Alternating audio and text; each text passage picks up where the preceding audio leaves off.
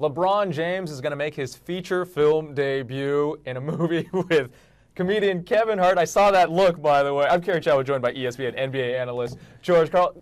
Coach, when you have a star player who acts in a major film during the off season, is it a distraction at all? How does that performance usually affect the player on the court? You know, the game outside the basketball court and outside, you know, the team has grown so much that, I mean, it's a movie, doing rap music, running marathons. I mean, they all are doing more and more things rather than just be a basketball player.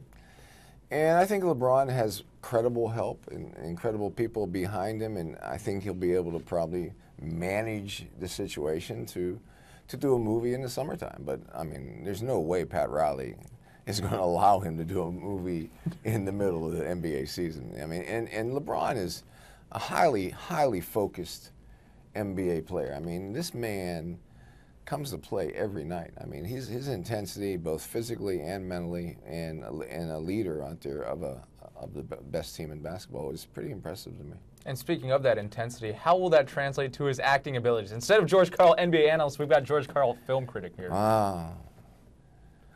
You know, I was in 2 movies. I was in He's Got Game, and then I was in an Eddie Murphy movie with Mello and AI.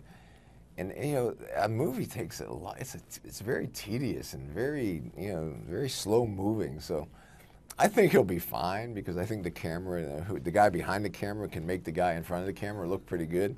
But in the same sense, you know, I don't know. I have no idea. I mean, my life outside of basketball is very minimal, and watching movies is not a part of it right now. Speaking of He Got Game, yeah, and that performance, it was one line, but how long did what was that process like? You know, Spike Lee was at ABCD basketball camp somewhere in New Jersey.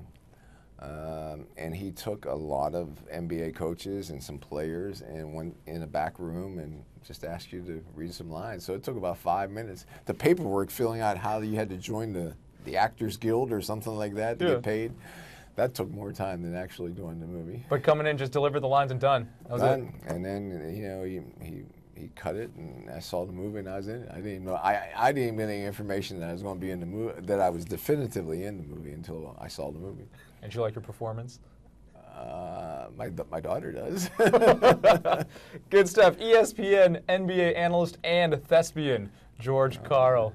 LeBron James making movies.